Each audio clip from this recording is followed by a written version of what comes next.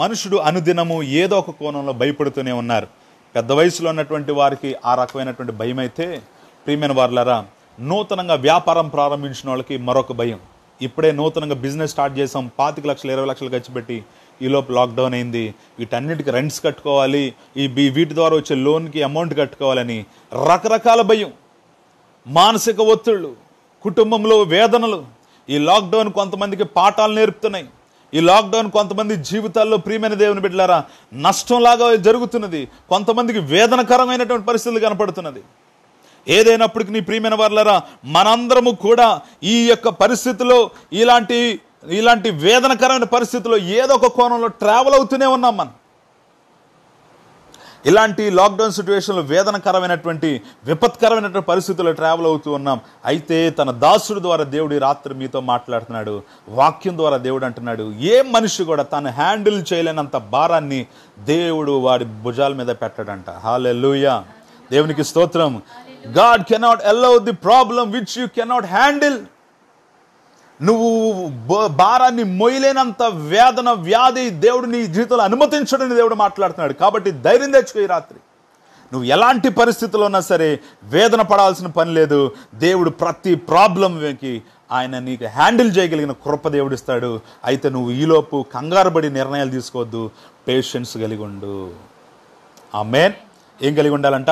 Patience కలిగి ఉండాలి. ఈ రాత్రి మాటలు వింటున్న ప్రియ సహోదర సహోదరి, తమ్ముడు చెల్లి, అన్నా, దేవుడు నీతో మాట్లాడుతున్నాడు. దయచేసి అశ్రద్ధగా ఉండొద్దు, మెలకు కలిగి మాటలు వినండి.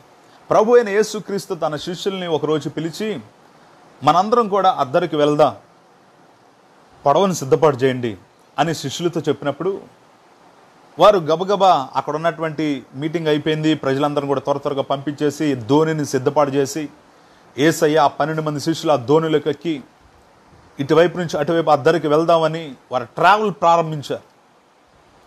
ఆ యొక్క జలంలో లేదంటే ఆ సముద్రంలో వాళ్ళు ప్రయాణం ప్రారంభిస్తున్నారు.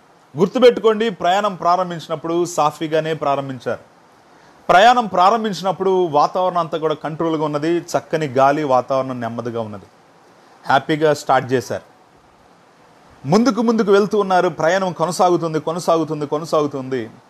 ఈలోపు అకస్మాత్తుగా తుఫాను వచ్చింది. ఈలోపు అకస్మాత్తుగా గాలి వచ్చింది. ఈలోపు అకస్మాత్తుగా కెరటాలు ఎగిసి పడుతున్నాయి. వాక్యలో మనం చూస్తున్నాం చిన్ని దోణి. అందరూ చెప్పండి, ఏంటిదంట? చిన్ని దోణి. ఆ చిన్ని దోణిలో వీళ్ళందరూ పక్కన ఇరుక్కొని కూర్చున్నారు. గమనించండి, ఆ దోణిలో యేసయ్య కూడా ఉన్నారు. హల్లెలూయా. ఆ దోణిలో వీరందరూ కూర్చున్నారు. ప్రయాణం ముందుకు సాగుతుంది. ఈలోపు కెరటాలు ఎగిసి పడుతున్నాయి. నేను చెప్పేటువంటి సంభవం మార్కు సువార్త 4వ అధ్యాయం 35 నుంచి 41లో ఈ వచనాలన్నీ మనకు కనపడతాయి. ప్రియమైన దేవుని బిడ్డలారా, ఈ పడవలో లేదంటే ఈ దోణిలో వాళ్ళు వెళ్తూ ఉన్నారు. ఈలోపు కెరటాలు ఎగిసి పడుతున్నాయి, గాలి, తుఫాను. వెంటనే పేతురు, యోహాను లేచి నిలబడ్డారు. వాళ్ళు చూస్తూ ఉన్నారు.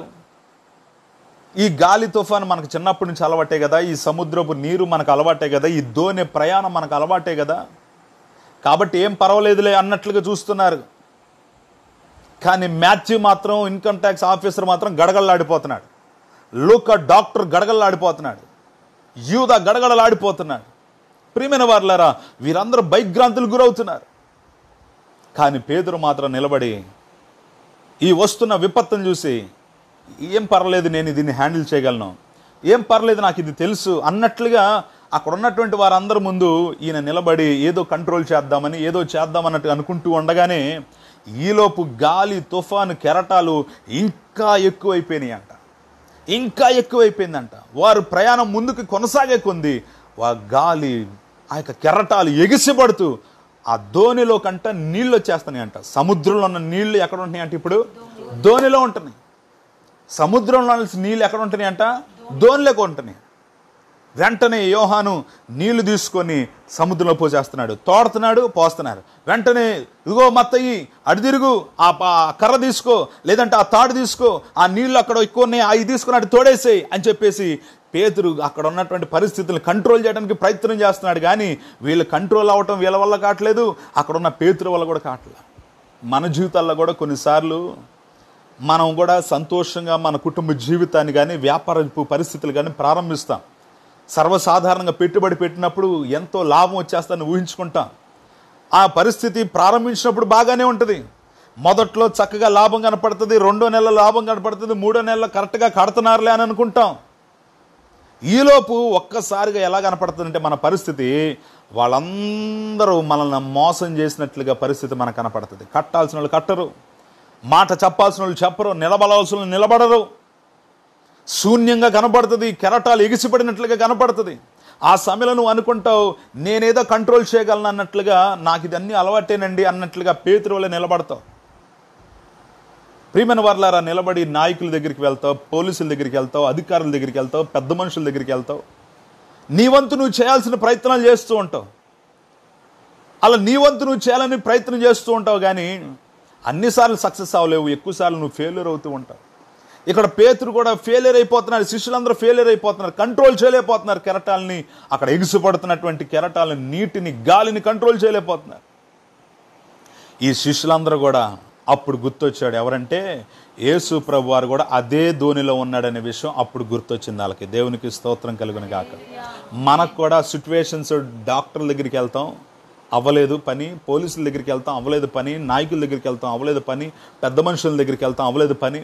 నీ కుటుంబంలో వస్తున్న సమస్యకి, నీ వ్యాపారంలో వస్తున్న నష్టానికి, నీ జీవితంలో నువ్వు ఎదుర్కొంటున్న వ్యక్తిగత సమస్యల నిమిత్తము వీళ్ళ దగ్గరికి వెళ్ళి నీ సొంత జ్ఞానాన్ని ఏదో పెట్టుబడిగా పెట్టి ప్రయత్నం చేస్తావు, కానీ విఫలమైపోయావు. విఫలమైపోయి నువ్వు డిప్రెషన్లోకి వెళ్ళటము దేవుని చిత్తం కాదు. నీకు ఒక మంచి శుభవార్త. ఆ శిష్యులందరూ కూడా ప్రియమైన వాళ్ళారు యేసు దగ్గరికి వెళ్ళారు.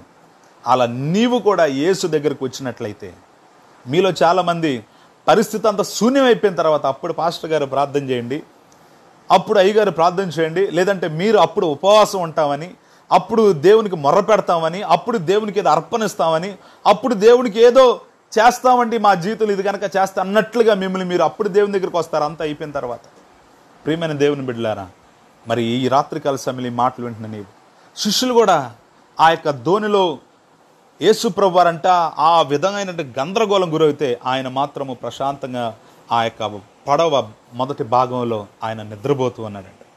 ప్రియమైన దేవుని బిడ్డలారా, ఒకసారి విషయం గమనించండి.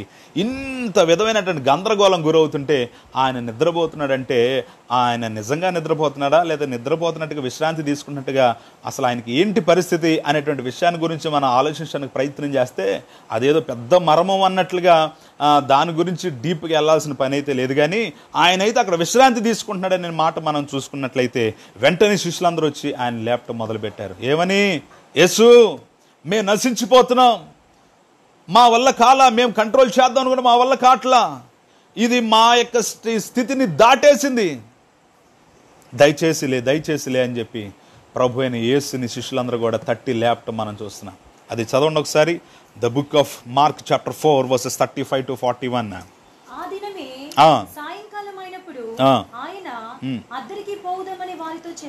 అద్దరికి పోవుదమని వారితో ఎవరితో చెప్పారు? ఈయన శిష్యులని అడిగారా? యేసయ్య కూసేపు రిలాక్స్గా మనం ఎక్కడికైనా వెళ్దాం పిక్నిక్ అన్నారా? యేసయ్యే అన్నాడు శిష్యులతో, మనం అద్దరికి వెళ్దాం రండి అని. వీళ్ళు అడగకుండానే యేసు ప్రభు వారు అక్కడికి వెళ్దాం రండి అని అన్నాడు. ప్రియమైన వారలారా, వాళ్ళు ఎప్పుడైతే యేసయ్య మాటకి సరే ప్రభు వెళ్దామని చెప్పి పడవెక్కారో, ఆ పడవ ముందుకి కొనసాగుతుందో అప్పుడేమొచ్చిందంట? గాలి, తుఫాను, కెరటాలు. ప్రియమైన వారలారా, there is no situation that can confuse God. దేవుణ్ణి కన్ఫ్యూజ్ చేసే సిచ్యువేషన్ ఏది ఉండదు. ఈ విషయాన్ని గుర్తుపెట్టుకో ఒకసారి. ఈ వస్తున్న విపత్తును చూసినటువంటి శిష్యులందరూ కూడా కన్ఫ్యూజ్ అయిపోయారు, కానీ యేసయ్యను మాత్రం అవి ఏ సిచ్యువేషన్స్ కూడా కన్ఫ్యూజ్ చేయలేవు. హల్లెలూయా. వాళ్ళందరూ వచ్చి శిష్యులు వచ్చి యేసయ్యను లేపుతుంటే వెంటనే యేసు ప్రభువారంట అక్కడ లేచి నిలబడి గాలిని గద్దించగా గాలి నిమ్మళించెను. హల్లెలూయా. ప్రియమైన వారలారా, ఆ వచనాన్ని మనం చూస్తున్నాము. The book of mark chapter 4:39 మనం చూస్తున్నాం. అందుకని లేచి గాలిని గద్దించి నిశ్శబ్దమై ఒర్రకుండుము సముద్రముతో చెప్పగా. దేంతో చెప్పాడంట యేసయ్య? సముద్రంతో చెప్పాడంట. సముద్రంతో మాట్లాడాడంట. సమస్య వైపు చూసి మాట్లాడాడు దేవుడు. ఆమేన్. సమస్యను చూసినప్పుడు నీవు నేనైతే పారిపోతాం, యేసయ్య అయితే సమస్యకు ఎదురు నిలబడ్డాడు. ప్రియమైన వాళ్ళ గొలియాతును చూసి సౌలు సైన్యం పారిపోయారు. దావీదైతే నిలబడ్డాడు. ప్రియమైన వాళ్ళారా, సంఖ్యలు చూసినటువంటి ఖైదీలు ఇదిగో సనగటం గొనగటం మొదలుపెట్టారు. వారికి శిక్షను విధించినటువంటి అధికారుల మీద తిడటం, బూతుల పురాణం మొదలెట్టారు. కానీ వారిని కొట్టి తిట్టి చీకటి సెరసాలలో వేసినటువంటి పరిస్థితిని చూసి ఆ నాయకులను తిట్టలేదు పౌలు శీలలు. కానీ ప్రియమైన వాళ్ళారా, ప్రభువుని స్తుతించడం మొదలుపెట్టారు. తద్వారా చలసాల పునాదులు వణికినట్లుగా లేఖనాలు మనం చూస్తున్నాం. ఈరోజు నీ ముందున్న సమస్యను చూసి పారిపోవద్దు, పారిపోవడానికి ప్రయత్నం కూడా చేయొద్దు. నువ్వేం చేయాలంటే నిలబడి సమస్యతో మాట్లాడటం నేర్చుకో. యేసు ప్రభు వారు ఆ యొక్క గాలిని, ఆ సముద్రాన్ని చూసి ఆయన ఏమన్నాడంట, అప్పుడైన ప్రియమైన వాళ్ళారా చూస్తున్నాము 40 వచనం, అప్పుడైనా మీరెందుకు భయపడుచున్నారు, మీరింకను నమ్మిక లేకున్నారా అని వారితో చెప్పాను. 41 వచనం, వారు మిక్కిలి భయపడిరి. ఎందుకని? ఈయన ఎవరో గాలియు తుఫానును అనగా సముద్రమును ఈయనకు లోబడుచున్నవని ఒకరితో ఒకరు చెప్పుకొనిరి. దేవునికి స్తోత్రం కలుగునుగాక. హల్లెలూయా. యేసయ్య అంటున్నారు, మీ తలంపులు వేరు, నా తలంపులు వేరు అంటున్నాడు దేవుడు. My thoughts is different than your thoughts. నా ఉద్దేశములు వేరు, మీ ఎడల గొప్ప తలంపులతో నేనున్నాను. మీ పిల్లలకు మీరు రొట్టె అడిగితే రాయిస్తారా? చేపను అడిగితే పామునిస్తారా? ఎవరు? మీరు చెడ్డవారు ఇండి మీ పిల్లలకు మంచి ఇవ్వటకు ఇష్టపడినట్లయితే పరలోకమందున్న దేవుడు మరింత శ్రేష్టమైన ఇవ్వడా? ఆయన ఇంకా మంచి దేవుడు, ఇంకా గొప్పవిస్తాడు కదా. కాబట్టి నీ తలంపులు ఎరిగిన దేవుడు ఆయన, నీ ఉద్దేశాలు ఎరిగిన దేవుడు. ఆయనకు మరుగనేది ఏదీ లేదు. ప్రియమైన దేవుని బిడ్డలారా, ఆ గాలి ఏంటో తెలుసు, ఆ తుఫాన్ ఏంటో తెలుసు, ఆ సముద్రం ఏంటో తెలుసు ఆయనకి. ఎందుకంటే సముద్రముకి ఎల్లలు వేసిన వాడు ఆయనే, శూన్యంలో భూమిని వేలాడదీయగలిగిన వాడు ఆయనే. కాబట్టి ప్రియమైన వాళ్ళారా, నువ్వు ఎదుర్కొంటున్న ప్రతి వ్యాధి గురించి, నువ్వు ఎదుర్కొంటున్నటువంటి ప్రతి కన్ఫ్యూజన్ థాట్స్ గురించి, నువ్వు ఎదుర్కొంటున్న ఫ్యామిలీ బర్డెన్స్ గురించి ఆయనకి తెలుసు. నీవు కంగారు పడిపోవాల్సిన పని అయితే ఎంత మాత్రం లేదని రాత్రికాల సమయంలో దేవుడు మాట్లాడుతున్నాడు. కాబట్టి ఆ సమస్య ఎలాంటిదైనా సరే నువ్వు అధైర్యపడని అవసరం లేదు. దేవుడు ఎప్పుడైతే ప్రభు అయిన యేసయ్య ఆ సముద్రాన్ని చూసి గద్దించగా, ఆయన ఓరకొండు అని గద్దించగా సముద్రం అంట వెంటనే నిమ్మళమైపోయాను. ప్రియమైన వారులారా, యేసు ప్రభు వారు నిలబడంగానే అప్పుడు వరకు గందరగోళానికి గురి చేసినటువంటి సముద్రం దేవుని ప్రణాళిక నీ మీద ఏమై ఉన్నదో దాన్ని నెరవేర్చబడకుండా నిన్ను కన్ఫ్యూజన్ చేయుటకు అటు ఇటు ఇటు అటు పడవని ఊగిసలాడే విధంగా దుష్టుడు చేస్తూ ఉంటే వెంటనే దేవాతి దేవుడు అక్కడ నిలబడి అక్కడ ఉన్నటువంటి గాలిని సముద్రముని గద్దించగా అది నిమ్మలమైపోయింది. సమస్య ఏదైనా నీ ముందుకు వస్తే నువ్వు గుర్తుపెట్టుకో, చేయాల్సింది ఏంటంటే సమస్యను చూసి పారిపోకూడదు, సమస్య ముందు నిలబడి నువ్వు గద్దించడం నేర్చుకోవాలి. స్కూల్లో టీచర్ గారు అడుగుతారు, పిల్లలారా ఎంతమంది హోంవర్క్ చేశారని. క్లాసులో 30 మంది ఉంటారు. నిజంగా హోంవర్క్ చేసిన వాళ్ళు ఏమంటారు? టీచర్ మేము చేస్తాం, టీచర్ మేము చేస్తాం అంటారు. చేయని వాళ్ళు ఏం చేస్తారు? వెంటనే తలదించుకుంటారు. టీచర్కి అర్థమైపోద్ది. కాబట్టి ఎవరైతే చేశారో ఆమెకు తెలుసు, ఎవరైతే చేయలేదో ఆమెకి తెలుసు. కాబట్టి వెంటనే ఆవిడ ఏం చేస్తుంది? చేయనోళ్ళని లేపటం మొదలుపెట్టింది. వాళ్ళు చెప్పకుండానే చేయనోళ్ళు పలానా రవి, పలానా ప్రసాదు అని అంటూ ఉంటుంది. ఒక్కొక్కళ్ళు ముందుకు వస్తూ ఉంటారు, వెనకాల చేయనోళ్ళకి గడగడగ వణికిపోతూ ఉంటారు ఒక పక్కన. ప్రియమైన వారులారా, సమస్య ముందు నువ్వు నిలబడి గద్దించడం మొదలు పెడితే సమస్య నిన్ను చూసి వణకటం మొదలుపెట్టింది. హల్లెలూయా, దేవునికి స్తోత్రం. నువ్వు సమస్యను చూసి వణికినంతసేపు సమస్య నిన్ను వణికిస్తూనే ఉంటుంది, భయ ఆందోళనకు గురి చేస్తూనే ఉంటుంది. ఈ రాత్రి మాటలు వింటున్న ప్రియ దేవుని బిడ్డ, ఆ యొక్క సముద్రము, ఆ యొక్క ఎగుతున్నటువంటి కెరటాలు చూసినప్పుడు పేతురు అనుకుంటున్నాడు, అమ్మో ఇవి నేను నా జీవితంలో ఇప్పటి వరకు చూడని కెరటం, ఇప్పటి వరకు నేను చూడనటువంటి గాలి, ఇది నా కంట్రోల్ కాదు, దీని వెనకాల ఏదో పవర్ ఉన్నది, ఇది నా వలన అయితే కాదు, ఇది ఖచ్చితంగా యేసు వల్లనే సాధ్యమని అక్కడున్న యేసుని లేపారు. యేసుని ఎందుకు లేపారు వాళ్ళు? ఏసయ్య ఏసయ్య లే లే లే నువ్వు కూడా మాతో పాటు కలిసి భయపడతావు అనా లేపింది వాళ్ళు? కాదు. ఎందుకని? ఏసయ్య లెగిస్తే, ఏసయ్య నిలబడితే, ఏసయ్య ఆజ్ఞాపిస్తే ఏదైతే అసాధ్యమో అది సాధ్యమవుతుందని వీళ్ళకి తెలుసు. కాబట్టి వాళ్ళ ప్రయత్నం వల్ల కనుక కానప్పుడు యేసుని లేపారు. హల్లెలూయా. ప్రియమైన దేవుని బిడ్డలారా, యేసు వెంటనే ఆయన గద్దించగా నిమ్మలమైంది. వెంటనే యేసు అంటున్నారు, మీరు ఎందుకు భయపడుతున్నారు? మీరు ఎందుకు భయపడుచున్నారు? మిక్కిలి భయం ఎందుకు మీకు? మీరు ఎందుకు భయపడుచున్నారు? మీకు నమ్మిక లేదా? ఈ రాత్రి ప్రశ్న దేవుడు మీతోనే. మీకు నమ్మిక లేదా? దేవుడిచ్చిన వాగ్దానం పట్ల మీకు నమ్మకం లేదా? దేవుడిచ్చినటువంటి ఆ యొక్క వాగ్దాన వచనము మీ ఏదో కాగితం బైబిల్లో పెట్టుకోవడానికి కాదు, అది మీ జీవితంలో నెరవేర్చటకు దేవుడు నీకు ఇచ్చాడనే విషయాన్ని నువ్వు మర్చిపోయావా? వాక్యం సెలవిస్తున్నది, వాగ్దానం చేసిన దేవుడు నమ్మదగిన దేవుడని. ఆకాశం భూమి గతించినేమో కానీ ఆయన వాక్కు ఎన్నడూ గతించిపోదని దేవుడు మాట్లాడుతున్నాడు. కాబట్టి ప్రియమైన వారలారా, యేసయ్య ఇచ్చిన వాగ్దానము పట్ల నీకున్నటువంటి విశ్వాసము చిన్నదా? నీ ముందున్నటువంటి సమస్య పెద్ద కనపడుతుందా? కారణం నువ్వు విశ్వాసంలో చిన్నగిల్లిపోయావు, సన్నగిల్లిపోయావు. ఈ రాత్రి నువ్వు విశ్వాసంలో సన్నగిల్లిపోయే కొంది, చిన్నగా అయిపోయే కొంది నీ ముందున్న సమస్య పర్వతంలా కనపడతా ఉంటుంది నీకు. కాబట్టే దేవుడిచ్చిన వాగ్దానాన్ని నమ్మి పలకటం మొదలుపెట్టు ప్రియమైన వారలారా. దేవుడు నీ జీవితంలో వాగ్దానం చేసిన దేవుడు నమ్మదగిన దేవుడు. ఆయన వాగ్దానం నీ జీవితంలో నెరవేర్చబడకుండా ఏ దుష్టుడు నిన్ను ఆటంకపరచలేడు. ఈ రాత్రి ఇజ్రాయేల్ ప్రజలతో దేవుడు మోషే ద్వారా వాగ్దానం చేశాడు, పాలు తేనె ప్రవహించు దేశంలోకి నేను వారిని నడిపిస్తానన్నాడు దేవుడు. No Pharaoh can stop Israel peoples. హల్లెలూయా. దేవుడు సముద్రాన్ని 2 పాయలుగా చేశాడు, 6 నేల మీద నడిపించాడు. ఎగువ నుండి దిగువ పారవలసిన నీటిని ఎగువకే ఆపివేసి తన ప్రజలను క్షేమంగా నడిపించాడు. ఒక పక్కన ఇజ్రాయేల్ ప్రజలు అనగా దేవుని ప్రజలను ఒక చేత్తో క్షేమంగా తీసుకుంటూనే మరొక చేత ఐగుప్తు సైన్యాన్ని హతమార్చినట్లుగా లేఖనాల్లో మనం చూస్తున్నాం. యెహోవా దక్షిణ హస్తము సాహస కార్యములు చేయనని వాగ్దానం చేస్తున్నాడు దేవుడు. హల్లెలూయా. ఈరోజు నీ జీవితంలో ఏ ఫరో నిన్ను ఆపుతున్నాడు? ఏ దుష్టుడిని ఆటంకపరుస్తున్నాడు? నీవు అనుకున్న గోల్ రీచ్ అవ్వకుండా దేవుడు నీ జీవితంలో ఇచ్చినటువంటి వాగ్దానము, నీ వ్యాపారము ప్రారంభించినప్పుడు దేవుడు నీకు ఒక వాగ్దానం ఇచ్చాడు. ఆ వాగ్దానం నీ జీవితంలో నెరవేర్చబడకుండా ఏ ఫరో నిన్ను ఆపుతున్నాడు? ఈ రాత్రి ఏ విపత్కరమైన పరిస్థితి, ఎలాంటి పరిస్థితులైనా సరే గుర్తుపెట్టుకో ప్రియమైన వారలారా, ఏ సిచ్యువేషన్ కూడా నువ్వు హ్యాండిల్ చేయలేనటువంటి అవుట్ ఆఫ్ కంట్రోల్ సిచ్యువేషన్, నువ్వు భారం మోయలేని పరిస్థితి ఏది నీ మీదకి వచ్చినా సరే నువ్వు భయపడొద్దు. ఎలాంటి విపత్కరమైన పరిస్థితి వచ్చినా నీ దేవుడు సమస్తము సాధ్యపరచగలిగిన దేవుడు నీ పక్షాన ఉన్నాడు. ధైర్యం తెచ్చుకో బిడ్డ, నీ గురించే దేవుడు ఈ రాత్రి మాట్లాడుతున్నాడు. కాబట్టి నీ జీవితంలో ఏ వాగ్దానం దేవుడు చేశాడో ఆ వాగ్దానాన్ని ఒకసారి జ్ఞాపకం చేసుకో. అలా నువ్వు జ్ఞాపకం చేసుకుంటే ఏ సముద్రపు కెరటో నిన్ను ఆపలేదు. నావలోకి నీళ్ళన్నీ వచ్చేస్తున్నాయి అంట. వీళ్ళు తోడుతున్నారు వస్తున్నాయి.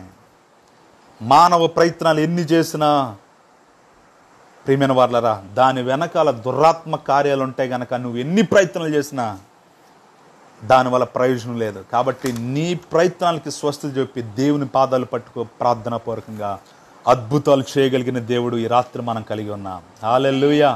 ఎప్పుడైతే ప్రభు అయిన యేసయ్య శిష్యులందరూ కూడా ఆ అద్భుతం చూసారో, శిష్యులందరూ కూడా ఆశ్చర్యపోయి ప్రభుని స్తుతిస్తూ ఘనపరుస్తూ ఆ యొక్క ఒడ్డుకు వచ్చేసారంట.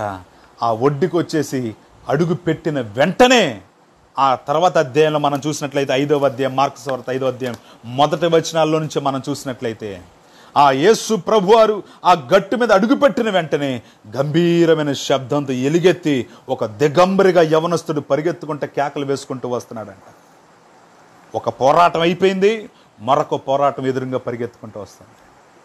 వీళ్ళు ప్రయాణం ప్రారంభించినప్పుడు నెమ్మదిగా, సంతోషంగా, ఆహ్లాదకరంగా, చక్కని వాతావరణంలో ప్రయాణం ప్రారంభించారు. ప్రయాణ మధ్యలో కెరటాలు ఎగిసిపడుతున్నటువంటి తుఫాను గాలి, వాటి మధ్యలో దేవుడు అద్భుతం చేశాడు. అమ్మయ్యని ఊపిరి తీసుకునే లోపే గట్టు వచ్చింది. గట్టి దిగారు, అద్దరికి చేర్చబడ్డారు. వాళ్ళు అడుగులు ముందుకు వేస్తుంటే సముద్రంలో వీరిని ఏమి చేయలేకపోయానని దుష్టుడు ఏం చేశాడు తెలుసా? దురాత్మ సైన్యము కలిగినటువంటి ఒక యవనస్తుడు పరిగెత్తుకుంటూ వస్తూ, సర్వోన్నతుడైన దేవుని కుమారుడా, నాతో నీకేమి పని అని సాష్టాంగపడి నమస్కరించి కేకలు వేస్తూ ఉన్నాడు, అరుపులు అరుస్తూ ఉన్నాడు, గందరగోళం గురి చేస్తున్నాడు. ఆ గ్రామంలో ఉన్నటువంటి ప్రజలందరూ వీడి కేకల అరుపులకి చెవులు తట్టుకోలేక గొలుసుల చేత బంధించేసి వాడిని సమాధుల దగ్గర కట్టేస్తే వాడు నిరంతరము సమాధుల మధ్యలోనే ఉంటూ ఆ గొలుసులు పీక్కుంటూ అక్కడ ఉన్నటువంటి చీకటిలో దుర్రాత్మల చేత పీడితుడై ఎడబడుతున్నట్లుగా లేఖనాల్లో మనం చూస్తున్నాం. ఏ ఒక్కరు విడిపించలేకపోయారు. ఏ ఒక్క వ్యక్తి కూడా ఆయన దగ్గరికి రాలేకపోయారు. అన్నం పెట్టిన వాళ్ళు లేరు, ఆదరించిన వాళ్ళు లేరు, పోషించగలిగిన వాళ్ళు లేరు. కనీసం ఉన్నావా చచ్చావా అని అడిగిన వాళ్ళు లేరు. ప్రియమైన వాళ్ళ కారణం ఏంటంటే వాడిలో ఉన్న దురాత్మ వాడి సొంత కుటుంబానికి, సొంత గ్రామానికి, తన ప్రియమైన వారికి దూరం చేసింది. ఇలాంటి దురాత్మ చేత ఎడబడుతున్నటువంటి వ్యక్తి పరుగులెత్తుకుంటూ యేసుకి పరిగెత్తుకుంటూ ఎదురుకొచ్చి రాగా, కేకలు వేసుకుంటూ రాగా, అరుపులు అరుచుకుంటూ రాగా, వెంటనే యేసయ్య అతన్ని గద్దించి ఆగు అని అన్నప్పుడు వెంటనే యేసు మాట్లాడటం మొదలుపెట్టాడు. ఎవరు నువ్వు, నీ పేరేంటి, నీ పేరేంటి అని అడుగుగా. ప్రియమైన దేవుని బిడ్డలారా, వాడిలో ఉన్న దురాత్మ మాట్లాడటం మొదలెడతాయి. వెంటనే యేసు ప్రభు వారు గద్దించగా, అప్పటి వరకు ఆ వ్యక్తిని చూసి భయభ్రాంతులు గురై పారిపోయిన వాళ్ళే ఉన్నారు, కానీ ఆ వ్యక్తికి ఎదురు నిలబడి మాట్లాడగలిగిన వాళ్ళు లేరు. దుష్టుడు ఎప్పుడు కూడా నిన్ను తరమాలని, నీతో గొడవ పెట్టుకోవాలని, నిన్ను గందరగోళానికి గురి చేయాలని, నిన్ను తరిమి కొట్టాలని చూస్తూ ఉంటాడు. గుర్తుపెట్టుకో, నీ కుటుంబంలో గొడవలు వస్తున్నాయా, నీ కుటుంబంలో అరుపులు వినపడుతున్నాయా, నీ కుటుంబంలో కేకలు వినపడుతున్నాయా, నిన్ను భయపెట్టి నీ కుటుంబాన్ని విడిచిపెట్టి పో, ఈ ఊరు విడిచిపెట్టి పో, ఈ భూమిని, ఈ ప్రపంచాన్ని విడిచిపెట్టి ఆత్మహత్య చేసుకున్నట్లుగా ప్రేరేపితం అవుతున్నావా? ఇది దురాత్మ. దీని వెనకాల కార్యాలు, దీని వెనకాల మానసిక డాక్టర్ దగ్గరికి ఎన్ని టాబ్లెట్లు మింగినా, ఎన్ని డైగ్స్ని ప్రయత్నం చేసినా ఏ మెడికేషన్ నిన్ను కాపాడలేదు. ప్రియమైన వాళ్ళరా, కారణం దీని వెనకాల అంధకార దురాత్మ సమూహాలు నీ కుటుంబాన్ని పట్టి పీడితులు చేస్తున్నాయి. ఇక్కడున్న యవనస్తుడు పరిగెత్తుకుంటూ వచ్చి కేకలు వేస్తూ ఉన్నాడు. యేసు ప్రభు వారు నీలో ఉన్నవారు ఎవరో, నీ పేరేంటి అని అడుగుగా, వెంటనే వాడిలో ఉన్న దురాత్మలన్నీ భయభ్రాంతికి గురై వనకటం మొదలుపెట్టినాయి. నువ్వు ఎప్పుడైతే సమస్యకు ఎదురు నిలబడి మాట్లాడటం మొదలు పెడతావో, సమస్య నిన్ను చూచి వణికి భయపడి వనకటం ప్రారంభిస్తుంది. ప్రియమైన వాళ్ళ, వాడిలో ఉన్న దురాత్మలన్నీ కూడా చేతులు నలుపుకుంటున్నాయి, వెనక్కి వెళ్ళిపోతున్నాయి. అమ్మో నా పేరు చెప్పొద్దు, అమ్మో నా పేరు చెప్పొద్దు, అమ్మో నా పేరు చెప్పొద్దు అని ఒకదేమట ఒకటి దాక్కుంటున్నాయి, మాట్లాడటానికి భయం వేసి. ప్రియమైన దేవుని బిడ్డలారా, అవన్నీ కూడా సైన్యముగా మేము లేయో, మేము ఒక సైన్యము. ఒక్కొక్కరి పేరు చెప్పలేము. అమ్మో అయ్యా మేము సైన్యంగా ఉన్నామయ్యా. ఒక్క వ్యక్తిలో సైన్యమైనటువంటి దురాత్మ, ఒక్క వ్యక్తిలో అనేక రకాల దురాత్మలు మనిషిని ఏడుస్తూ ఉన్నాయి. ప్రియమైన వాళ్ళు, లేఖనాల్లో చూస్తున్నాం. వెంటనే యేసు ప్రభు వారు ఆ దురాత్మలో పట్టి ఉన్నటువంటి యవనస్తుల్లో ఉన్నటువంటి దురాత్మలు ఇక మీదట ఆ బిడ్డని పట్టుకోవడానికి వీలేదు, విడిచిపెట్టి పో అని ఆయన గద్దిస్తూ ఉండగా, ఆ దురాత్మలు మాట్లాడుతున్నాయంటే, అయ్యా ఆ పందుల్లోకి వెళ్ళిపోమని మాకు ఆజ్ఞాపించు. ఆ పందులను ఒకేలాగా ఉన్నాయి కదా, వాటిలోకి మమ్మల్ని పంపించేసి దయచేసి అని వేడుకుంటున్నాయి. వెంటనే యేసు పందుల్లోకి పొమ్మని ఆజ్ఞాపించగా, లేఖనాల్లో మనం చూస్తున్నాం, ఆ పందుల్లోకి వెళ్ళిపోయిందంట ఆ దురాత్మ 2000 సైన్యముగా. ఆ దురాత్మ వెళ్ళిపోయి పందుల్లో దూరగా, అది 2000 అని మేమెలా చెప్పగలుగుతున్నాం అంటే, బైబిల్ ఉంది అక్కడ ఇంచుమించు 2000 పందులు ఆ దురాత్మలో వాటిలోకి రాగా, ఊపిరి తిరగక వెళ్ళి అక్కడున్న నీటిలో పడి చచ్చిపోయినట్లుగా లేఖనాల్లో మనం చూస్తాం. అవును ప్రియమైన వారలారా, ఈ పందులను ఆత్మహత్య చేసుకునే విధంగా దురాత్మ ప్రేరేపించింది. ఈరోజు చెప్పసఖ్యము కాని దురాత్మ శక్తులు నీ కుటుంబము వెనకాల నిన్ను పట్టుకొని పీడిస్తూ ఆత్మహత్య చేసుకునే విధంగా ప్రేరేపిస్తున్నాయి. కాబట్టే ఆల్కహాల్కి నువ్వు బానిసవైపోయావు, కాబట్టే వ్యసనాలకు బానిస అయిపోయావు. గవర్నమెంట్ నీకు లాక్డౌన్ వెళ్ళిపోతుంది, నీ ఇంటికి నువ్వు లాక్డౌన్ వేసుకున్నావు, కానీ నీ వ్యసనాలకు నువ్వు లాక్డౌన్ వెళ్ళిపోతున్నావు. ప్రియమైన దేవుని బిడ్డలారా, ఏ పరిస్థితి అయినా, ఏ విపత్కరమైన పరిస్థితి అయినా నిన్ను దేవుని నుండి దూరం చేస్తుందంటే దాని వెనకాల ఖచ్చితంగా దురాత్మ శక్తులు ఉన్నాయి. ఈ వ్యక్తిలో ఉన్నటువంటి దురాత్మ విడిచిపెట్టి పందులో కలగా పందులు ఆత్మహత్య చేసుకున్నాయి, నదిలో పడిపోయి ఆత్మహత్య చేసుకున్నాయి, అక్కడ నీటిలో పడి ఆత్మహత్య చేసేసుకున్నాయి. ఆ స్పిరిట్ అప్పటిదాకా వీడిని పట్టుకున్నాయి, ఇతరులను కూడా ఆత్మహత్య చేసుకునే విధంగా, తల్లిదండ్రులకు దూరంగా, తల్లిదండ్రులకు అవిధేయులుగా, తల్లిదండ్రులకు దూరంగా ఉండి ఒళ్ళంతా పచ్చబొట్లు పొడిపించుకుంటూ, ఒళ్ళంతా గాయం చేసుకుంటూ. ఎవరినైనా అన్నారా? వెంటనే దేహాన్ని గాయపరిచేసుకోవటం ఉందా మనస్తత్వం మీలో? గుర్తుపెట్టుకో, దీని వెనకాల దురాత్మ శక్తి పనిచేస్తుందని అర్థం. ఇంట్లో గొడవబడే స్వభావం ఉందా? గుర్తుపెట్టుకో, దీని వెనకాల అంధకార దురాత్మ శక్తి పనిచేస్తుందని అర్థం. ఈ యవనస్తుడు తన తల్లిదండ్రులకు అవిధేయుడై, తన కుటుంబానికి అవిధేయుడై, తను తాను గాయపరుచుకుంటూ ఇలాంటి విపత్కరమైన పరిస్థితుల్లో ఉంటూ ఉన్నాడు. చివరికి ఆత్మహత్య దిశగా వెళ్ళిపోతూ ఉంటే అలాంటి సమయంలో దేవుడు ఆ వ్యక్తిని వెతుక్కుంటూ వచ్చాడు. ఈ రాత్రి అలాంటి విపత్కరమైన పరిస్థితులు గుండా వెళ్తున్నావా తమ్ముడు, చెల్లి?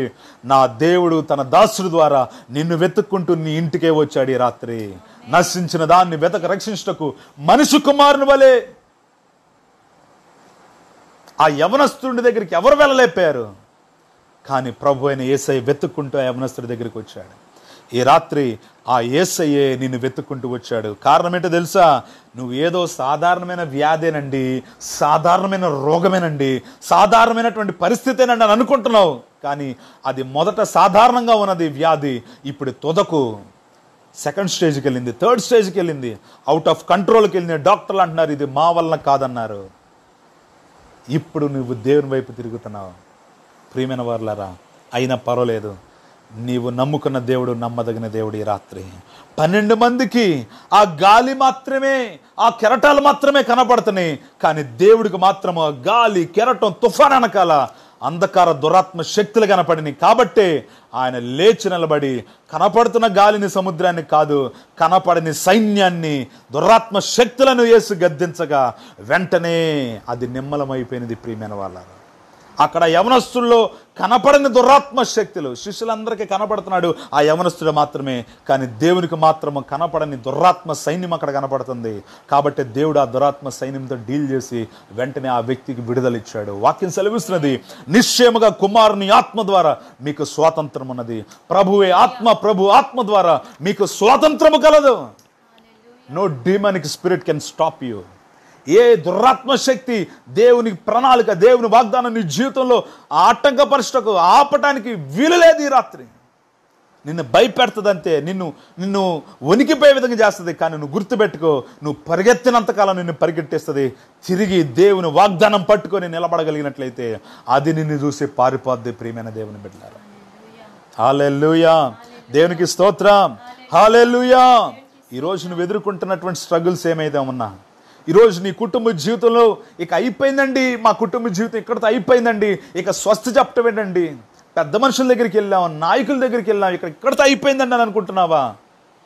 దీని వెనకాల ఉన్న దురాత్మ శక్తుల మీద అధికారము దేవుడు నీకు ఇస్తున్నాడు. నువ్వు నిలబడి ఆయన వైపు చూడు. నీ కుటుంబాన్ని కట్టే దేవుడు. నిశ్చయముగా నీ బల్ల చుట్టూ నీ బిడ్డలు ఒలివ మొక్కల వలె ఉండెదరు, నీ లోకిట నీ భార్య ఫలమిచ్చు చెట్టు వలె ఉండును, ద్రాక్షవల్లి వలె ఉండును. అది దేవుని ఉద్దేశం. కానీ దేవుని ఉద్దేశానికి వ్యతిరేకంగా ఏ దురాత్మ నిన్ను స్ట్రగుల్స్ గురి చేస్తున్నా, ఏ పరిస్థితి, ఏ నాయకుల ద్వారా, ఏ కుటుంబ పరిస్థితి అయినా, ఎలాంటి పరిస్థితి అయినా నిన్ను కంట్రోల్ చేస్తూ నిన్ను వేదనకి, రోజు రోజుకి కృంగిదలకి తీసుకెళ్తుంటే గుర్తుపెట్టుకో, నీ వెనకాల దురాత్మ శక్తి నిన్ను పట్టి పీడిస్తున్నది. ప్రియమైన వారులారా, వ్యాపారం ప్రారంభించానండి, నష్టం వచ్చిందండి. ఒక్కసారి 2 సార్లు నష్టం వచ్చింది. అయితే గుర్తుపెట్టుకో ప్రియమైన వాళ్ళ, పదే నష్టపోతున్నావా? దీని వెనకాల ఖచ్చితంగా దురాత్మ శక్తులు ఖచ్చితంగా పనిచేస్తున్నాయి. కాబట్టి నీ చేతుల కష్టార్జితాన్ని దేవునికి అప్పగించుకో, నీ బిడలను దేవునికి అర్పగించుకో. అబ్రహాము తన ఏకైక కుమారుని దేవునికి అర్పణ ఇవ్వటానికి తన ముందుకొచ్చాడు. యెహోవా ఈరైన దేవుడు, ప్రియమైన వారులారా, ఆయనకి తోడుగా ఉండి దేవుడు అద్భుతం చేశాడు అబ్రహాం జీవితంలో. ఈరోజు నిన్ను నువ్వు దేవునికి అప్పగించుకో, దేవుడు అద్భుతం చేసే దేవుడు అయి ఉన్నాడు. ప్రియమైన వారులారా, నువ్వు ఎన్ని మెడిసిన్స్ వాడినా నీ రోగం తగ్గట్లేదా? నీకు ఏదైనా బలహీనత వస్తే డాక్టర్ దగ్గరికి వెళ్తావు, యాంటీబయాటిక్ వాడతావు, తగ్గిపోద్ది. కానీ ఎన్ని ట్యాబ్లెట్స్ వాడినా, ఎన్ని స్కానింగ్లు, ఎక్స్రేలు తీసినా, ఎంత పెద్ద డాక్టర్ దగ్గరికి తగ్గట్లేదా? అయితే సరైన డయాగ్నోస్ నువ్వు తీసుకోవాలి. అదే యేసు అనేటువంటి డయాగ్నోస్. ఆమేన్. యేసు రక్తం ప్రతి వ్యాధి నుండి, ప్రతి శాపము నుండి మనకు విడుదల ఉన్నది. ఆమేన్, హల్లెలూయా. కాబట్టి యేసు నామములో ప్రతి వ్యాధులు, ప్రతి చేతబడి శక్తులు, ప్రతి చిల్లంగు ఆత్మలు విడుదల ఉన్నది. మీకు జయమున్నది యేసు నామము ద్వారా. అన్ని నామము కన్నా పైనామం అది. కాబట్టి ఆ నామాన్ని ఆశ్రయించు. ఈరోజు నువ్వు అనుభవిస్తున్న వ్యాధి పేరు క్యాన్సరా? అయితే ఆ నామం కంటే శక్తి కలిగిన నామం యేసు నామం. ఈరోజు నువ్వు అనుభవిస్తున్న ఎయిడ్స్ అనే వ్యాధి గొప్ప నామముగా, ఇక వైద్యమే లేని నామంగా కనపడుతుందా? అయితే గుర్తుపెట్టుకో, దానికంటే అత్యధికమైన శక్తి కలిగిన నామం యేసు నామం. నువ్వు ఎదుర్కొన్న రోగం ఏదైనప్పటికీ, అది ఏ వైరస్ అయినా, ఏ తెగులైనా, సర్వశక్తి కలిగిన దేవునికి అప్పగించుకో. నీకున్న విశ్వాసం, దేవుడు నీకు ఇచ్చిన వాగ్దానాన్ని నమ్మి పట్టుకో. దేవుని వైపు చూడు, ఆయనే నీకు విడుదలనిచ్చే దేవుడు. ఈ యవనస్తుడిని వెతుక్కుంటే యేసయ్య వచ్చాడు. ఇప్పటికే ఈ వాక్యం వింటూ ఉండగా నీ డెలివరెన్స్ నీ వేలోకి వచ్చి ఉన్నది. హల్లెలూయా. Receive your deliverance in the mighty name of Jesus. Hallelujah. Let us all close our eyes and look unto Almighty Father. ప్రార్థన చేసుకుందాం. సర్వశక్తి కలిగిన దేవునికి అసాధ్యమైనది లేదు. హల్లెలూయా, హల్లెలూయా. యేసు నామములో ప్రతి వ్యాధుల మీద, యేసు నామములో ప్రతి చీకటి శక్తుల మీద, నజరేయుడైన యేసు నామములో ఇప్పుడే శక్తి కలిగిన యేసు నామములో విడుదల ఉన్నది. ప్రియమైన వారలారా, నమ్మట నీ వలనైతే నమ్మువానికి సమస్తము సాధ్యమే. అసాధ్యమైన కార్యములు సాధ్యపరచగలిగిన దేవుడు. మనుషులు బాహ్యం మాత్రమే చూస్తారు, అంతరంగాన్ని చూసే దేవుడు ఈ రాత్రి మనకున్నాడు. ప్రియమైన దేవుని బిడ్డలారా, దావీదుని అందరూ చిన్న బాలుడిగా చూశారు, కానీ దేవుడు మాత్రం గొప్ప వారియర్గా చూశాడు దావీదుని. యేసేబుని ప్రజలందరూ ఒక బానిసలుగా చూశారు, కానీ దేవుడు మాత్రం ఒక అధికారిగా చూశాడు యేసేబుని. శారమ్మని అందరూ కూడా గొడ్రాలను చూశారు, కానీ దేవుడు ఆమెలో నుండి ప్రపంచంలో వారసులను, అనేక మంది జనసమూహంని వస్తున్నారని దేవుడు చూశారు. ఈరోజు మనం ధ్యానించున్నాం, శిష్యులందరూ కూడా వారి ముందు కెరటాలు, వాన, వరద, లేదంటే గాలి కనపడుతుంది, కానీ దాని వెనకాల దురాత్మ శక్తులు దేవుని కనపడి వాటిని గద్దించగా అవన్నీ నిమ్మలమైపోయినాయి. ఈరోజు కనపడనటువంటి పరిస్థితిని చూసి, ఇది ట్యాబ్లెట్లు వేసుకుంటే తగ్గిపోద్ది, ఇది నాయకుల దగ్గరికి వెళ్తే సరిపోద్ది అని నిన్ను నువ్వు కంట్రోల్ చేయాలని చూసావు. కానీ ఇప్పటికి నీ వల్ల కాల, ఇప్పటికే నష్టపోయా వాళ్ళ దగ్గరికి వీళ్ళ దగ్గర తిరిగి. Here is good news for you. There is a deliverance in the mighty name of Jesus. ఆ యొక్క మెరకల్ ఇప్పటికే నీ మార్గంలోకి వచ్చినది. యేసయ్య నాకు ఈ అద్భుతం కావాలి అన్నటువంటి వాళ్ళు ఇప్పుడే ప్రార్థనాపూర్వకంగా టైప్ చేయండి, yes lord, I need your healing right now in the mighty name of Jesus. Type చేయండి, యేసయ్య నాకు హీలింగ్ కావాలి ప్రభా, అయ్యా నాకు అద్భుతం జరిగించు ప్రభా, యేసయ్య నా జీవితంలో మెరకల్ జరిగించు ప్రభా. నేను చూసినది అమ్మో నేను ఏదైనా హ్యాండిల్ చేయగలుగుతా, ఈ సమస్య నేను డీల్ చేయగలుగుతాను అనుకున్నాను, కానీ బియాండ్ దిస్ స్ట్రగుల్ ప్రభా, ఈ నిద్ర పట్టపోవటం కానీ, నెమ్మది లేకపోవటం కానీ, కుటుంబంలో సమస్యలు కానీ, ఆర్థిక శాపం కానీ, మానసిక ఒత్తిళ్ళు కానీ, ఆధ్యాత్మిక జీవితంలో ఎదుగుదల లేకపోవటం కానీ, వీటన్నిటికీ beyond this dark evil spirits fighting చేస్తున్నాయి, నిన్ను స్ట్రగుల్స్ గురి చేస్తున్నాయి. కాబట్టి అనుకుంటున్నావు ప్రతి ఆదివారం వెళ్తున్నాను అయినా అద్భుతం జరగట్లేదేంటి? అవును, నువ్వు కంటికి కనపడినది కొంతవరకే. బియాండ్ దిస్ ఈవిల్ స్పిరిట్స్ నిన్ను ఇబ్బంది చేస్తున్నాయి. దాని మీద జయము నువ్వు పొందుకోవాలని పరిశుద్ధాత్మ దేవుని సహాయం కోరుకో. ఈ రాత్రి విడుదలిచ్చే దేవుడు ఈ రాత్రి మనకున్నాడు. హల్లెలూయా. నమ్ముట నీ వలనైతే నమ్మువానికి సమస్తము సాధ్యమైన దేవుడు మాట్లాడుతున్నాడు. ప్రియ దేవుని బిడ్డలా, ఇది మనుషుల మాటగా మీరు తీసుకోవద్దు, సర్వశక్తి కలిగిన దేవుని మాటగా మీరు అంగీకరించండి. ప్రార్థనాపూర్వకంగా చెప్పండి, యేసయ్యా నేను నీ రక్తమును ఆశ్రయిస్తున్నాను. యేసయ్యా తండ్రి, నా జీవితంలో, నా కుటుంబంలో, నా వ్యాపారంలో యేసయ్యా వస్తున్నటువంటి కెరటాలను చూసి, వస్తున్న ఇబ్బందులను చూసి, వస్తున్నటువంటి గాలిని చూసి నేను కంట్రోల్ చేయగలనులే, నేను హ్యాండిల్ చేయగలనులే, నేను డీల్ చేయగలనే అని అనుకోని విశ్వ ప్రయత్నాలు చేశాను. కానీ అయ్యా కొన్ని సంవత్సరాలుగా నేను డీల్ చేస్తున్నాను, కానీ నిలబడలేకపోతున్నాను ప్రభువా. నేను డీల్ చేద్దాను, నిలబడలేకపోతున్నాను. కారణం ఏంటి అంటే నీ దాసుడి ద్వారా, వాక్యము ద్వారా నువ్వు మాట్లాడావు, దీని వెనకాల దురాత్మ శక్తులు ఉన్నాయని. కంటికి కనబడని శక్తులు మమ్మలను బంధిస్తూ ఉన్నాయి ప్రభువా. అందుకనే లేఖనాల్లో మేము చూస్తున్నామయ్యా, మీరు పోరాడినది శరీరులతో కాదు. శరీరులతో అయితే మీ ఇంటి బయట ఎవరైనా వచ్చి నిన్ను కొడతానికి వస్తే వాళ్ళిద్దరు నువ్వు కొట్టగలిగితే ఏదైనా కర్ర తీసుకొని వెళ్ళి డీల్ చేయగలుగుతావు, వాళ్ళు కనపడుతున్నారు కాబట్టి. ఒకవేళ కనపడకపోతే వాళ్ళు 10 మంది వచ్చారు, 2 వచ్చారు నీకు తెలియదు. నువ్వు వెళ్ళి నేను డీల్ చేయగలనని నీకు చాలని శక్తితో నువ్వు వెళ్తే అవి నిన్ను పట్టుకొని పీడిస్తాయి. దయచేసి గుర్తుపెట్టుకో, నువ్వు ఆహ్వానించిందే అది నీ దగ్గరికి రాదు. దురాత్మ ఎప్పుడు కూడా నువ్వు ఆహ్వానించిందే రాదు. నేను ఆహ్వానించడం ఏంటని అనుకుంటున్నావా? ఎలా ఆహ్వానిస్తావో తెలుసా? సమస్య వచ్చినప్పుడు అమ్మో నా వల్ల కాదు, నేను నిలబడలేను, నేను చేయలేను, నా బ్రతికింతే, నా జీవితం ఇంతే, నా వ్యాపారం ఇంతే, నా ఉద్యోగం ఇంతే. అని డిప్రెషన్ మాటలు మాట్లాడుతున్నావు చూసావా, అప్పుడు వెంటనే ఈవిల్ స్పిరిట్ నీ హార్ట్లోకి ఎంటర్ అవుతాయి ఉంటాయి. ఎందుకంటే ఎక్కడైతే సాధ్యం కాదో, ఇక్కడ అయిపోయింది, ఇక శూన్యము చీకటి అంటున్నావో అక్కడ చీకటి వచ్చి ఏలుబడి చేస్తుంది. కాబట్టి చీకటి మాటలు మాట్లాడద్దు. పౌలు గారు అంటున్నారు, నన్ను బలపరుచు అనేది నేను సమస్తము చేయగలను. I can do everything who strengthen మీ. ఎటువంటి మానసిక కృంగుదల గురి చేసే మాటలు ఈ నోటంట రావడానికి వీలలేదు. ఇప్పుడే అబైండ్ every depressed words which comes from your mouth. అలాంటి మాటలు ఈ నోటి నుంచి హృదయం నుంచి రావడానికి వీలులేదు. దయచేసి ఆహ్వానించొద్దు, ప్రభువుని ఆహ్వానించు. ఆయన మాత్రమే నీకు విడుదల ఇవ్వగలుగుతాడు. God is a God of redeemer. యోబు అంటున్నాడు, మై రిడీమర్ లీవ్స్. నా విమోచకుడు సజీవుడు. ఆయన నువ్వు ఎదుర్కొన్న ప్రతి విపత్కరమైన పరిస్థితిని విడిపించడానికి సమర్థుడు. హల్లెలూయా. Let us submit yourself. ఇప్పటికే నువ్వు నష్టపోయినది చాలు. దేవుని వైపు చూడు, మొర్రపెట్టు. అద్భుతాలు చేసే దేవుడు అన్నాడు. నీవు దేవుని వైపు తిరిగి నిన్ను నువ్వు అప్పగించుకొని ప్రార్థనాపూర్వకంగా దేవునికి అప్పగించుకోగలిగితే నిశ్చయముగా యేసు ద్వారా నీకు స్వాతంత్రం ఉన్నది. ఒక ఖైదీ జైల్లోంచి బయటకు వచ్చేసాడంటే, విడుదల అయిపోయాడంటే వాడి చేతికి కాళ్ళకి ఇక ఏ సంఖ్యలు ఉండవు. దాని అర్థం వాడు పూర్తిగా డెలివరెన్స్ అయ్యాడని అర్థం. నువ్వు రక్షణ పొందుకున్నావా, మారు మనసు పొందుకున్నావా, అయినా నీ చేతికి ఇంకా కొన్ని సంఖ్యలు ఉన్నాయేంటి? అనుమానం అనే సంఖ్యలు, అవిధేయత అనే సంఖ్యలు, అపనమ్మకం, అవిశ్వాసం. ఇంకా పూర్తి మారు మనసు రాలా. దయచేసి నిన్ను నొచ్చుకోవడానికి కాదు ఈ మాటలు చెప్పేది, నీ మారు మనసు పొందుకోవడానికి దేవుడు నీతో మాట్లాడతాడు. ప్రార్థన చేసుకుందాం.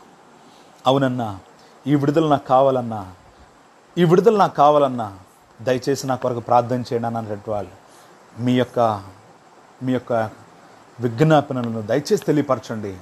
Here we are to pray for you. Let you receive the deliverance which comes from God. ఆయనని విడిపించేవాడు, ఆయనే అద్భుతాలు చేసే దేవుడు. హల్లెలూయా.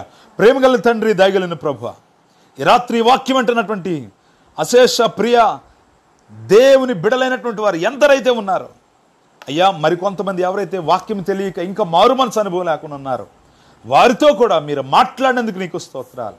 అవునయ్యా, గొప్ప మర్మాలు కాదు, బిడ్డలందరికీ అర్థమయ్యే రీతిలో మీరు మాట్లాడినందుకు నీకు స్తోత్రాలు. ఈ లాక్డౌన్ సిచ్యువేషన్స్లో మాకు ఏం కావాలో మా హృదయానికి అది మీరు అందించినందుకు నీకు స్తోత్రాలు ప్రభువా. ఏ ఒక్కరు కూడా ప్యానిక్ అవ్వడానికి వీలు లేదు, ఏ ఒక్కరు భయపడటానికి వీలు లేదు ప్రభువా. ఎవరైనా ప్రభువా ఈ యొక్క బంధకాలలో, ఈ యొక్క వ్యాధుల చేత, ఈ యొక్క బంధకాల చేత, ఈ యొక్క కన్ఫ్యూజన్ ద్వారా, డిప్రెషన్ ద్వారా ఎవరైతే కంటికి కనపడుతున్నటువంటి సమస్యలను చూసి అయ్యో అని వేదన పడుతున్నారో వారందరికీ నజరేయుడైన యేసు నామములో ఇప్పుడే విడుదల కలుగునుగా యేసు నామములో.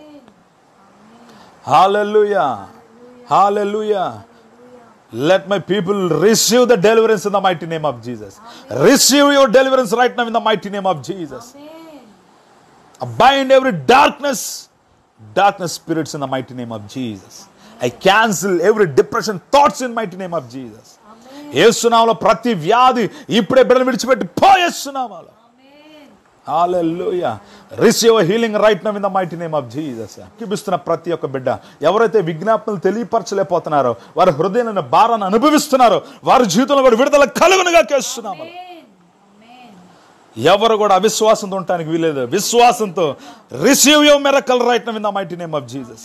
ఇది మనుషుల వల్ల సాధ్యమైనది కాదు, సర్వశక్తి కలిగిన దేవుని వల్ల సాధ్యం. నీలో విన్న విశ్వాసాన్ని బట్టి దేవుడు అద్భుతం చేయడానికి సమర్థుడైన. హల్లెలూయా, హల్లెలూయా, హల్లెలూయా. దేవా, మా ప్రార్థనలు వింటున్నందుకు నీకు వందనాలయ్యా, మాకు జవాబిస్తున్నందుకు నీకు వందనాలయ్యా. ఈ రాత్రి నేను, నా భార్య ప్రభువా, నా తల్లి, నా సహోదరి, మేనళ్ళు మేమందరం కలిసి ప్రార్థన చేస్తున్నాం ప్రభువా. ప్రతి విధమైనటువంటి అయ్యా తండ్రి అంధకార శక్తులు ప్రభువా, దురాత్మ శక్తులు ఎవరినైతే బంధిస్తూ అయ్యా కన్ఫ్యూషన్ వైపు నడిపిస్తూ, వ్యాధుల వైపు నడిపిస్తూ, ఆత్మహత్య చేసుకోవాలనే ప్రేరేపణ వైపు నడిపిస్తూ ఉండగా ఇప్పుడే బిడలకు విడుదల కలుగునుగాక. నజరేయుడైన యేసు నామములో విడుదల కలుగునుగాక. నజరేయుడైన యేసు నామములో విడుదల కలుగునుగాక. Hallelujah. Hallelujah. Victory through the blood of Jesus Christ. Victory through the blood of Jesus Christ. యేసు రక్తము ద్వారా విజయము కలుగునుగాక. Hallelujah. యేసు నామములో ప్రార్థన అడిగి పొంది ఉన్నాము తండ్రి. ఆమేన్, ఆమేన్, అందరు నాతో పాటు చెప్పండి, యేసు రక్తమును నేను ఆశ్రయిస్తున్నాను. యేసు రక్తము నేను ఆశ్రయిస్తున్నాను. యేసు రక్తము నేను ఆశ్రయిస్తున్నాను. యేసు రక్తమే నాకు జయము కలుగునుగాక. యేసు రక్తము ద్వారా నాకు జయము కలుగునుగాక. యేసు రక్తం ద్వారా నాకు జయము కలుగునుగాక. పరిశుద్ధాత్మదేవా, నేను ఎన్నడు ఒంటరివాడిని కాదయ్యా. పరిశుద్ధాత్మదేవా, నేను ఎన్నడు ఒంటరిదాన్ని కాదయ్యా. నీవు నాకు తోడుగున్న విధానం బట్టి నీకు స్తోత్రాలు. నాకు స్వస్థత ఇచ్చినందుకు నీకు స్తోత్రాలు. నాకు విడుదల ఇచ్చినందుకు నీకు స్తోత్రాలు. నీ నామానికి మహిమ కలుగునుగాక. యేసు నామానికి విజయము కలుగునుగాక. ఆమేన్, ఆమేన్, ఆమేన్. He is Lord, He is Lord. He is risen from the dead, He is Lord. Every knee shall bow, every tongue confess, let Jesus Christ is Lord. Let Jesus Christ is Lord.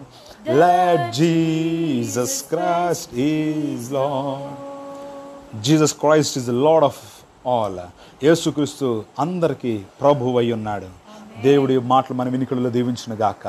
మన తండ్రి దేవుని ప్రేమ, క్రీస్తు వరకు కృప, పరిశుద్ధాత్మిక అన్యుని సహవాసం, ఐక్యత, సమాధానం మనకును సకల పరిశుద్ధకు live ఏకీవించిన బిడ్డలకును చేరువచ్చినట్టు కుటుంబ సభ్యులకును సదా దేవుని హస్తం తోడండి అద్భుతాలు జరిగించును గాక.